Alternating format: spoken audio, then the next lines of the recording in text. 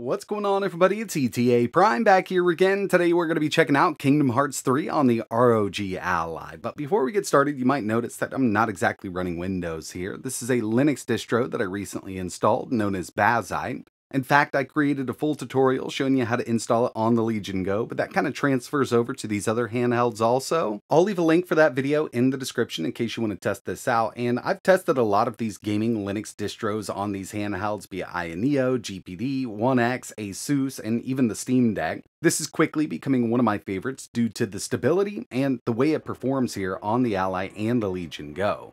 I've been really excited about the release of all of these Kingdom Hearts ports coming over to PC. You can pick them up on Steam, and they are Steam Deck verified, but at the time of making this video, I have not tested it on the Steam Deck. I'm actually on vacation, so things might sound and look a bit different here.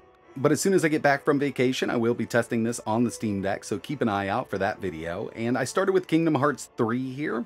This has been absolutely amazing on the ROG Ally with Bazzite installed. We're at a 15-watt TDP. 1080p, 75% resolution scale, medium settings, running at a constant 60. Every once in a while, I do see it dip down to around 58, but it's not something I'd ever notice if I didn't have that frame counter on screen right now.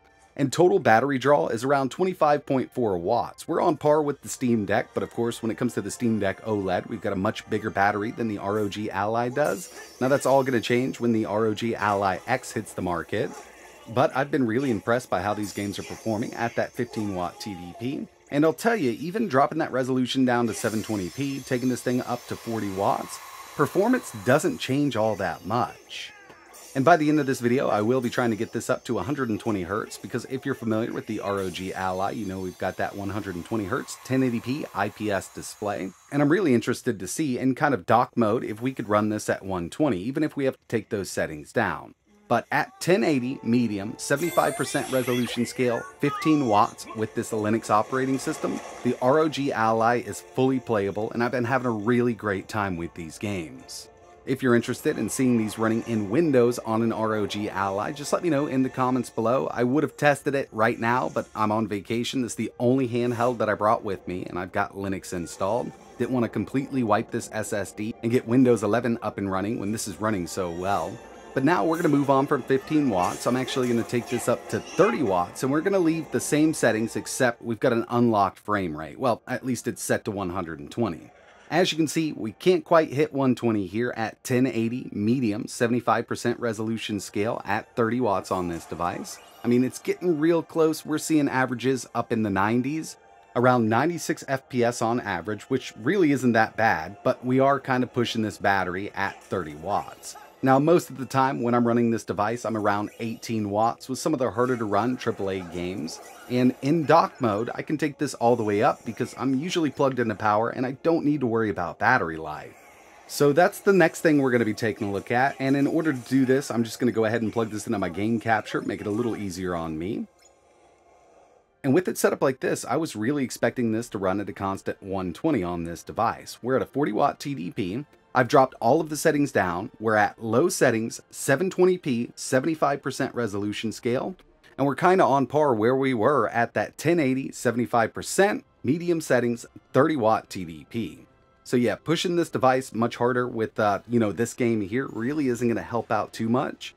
And that's totally fine with me. I don't mind playing this game at 1080 with that 75% resolution scale. Even going down to 900p at 100% resolution scale, you can kind of see the same performance there.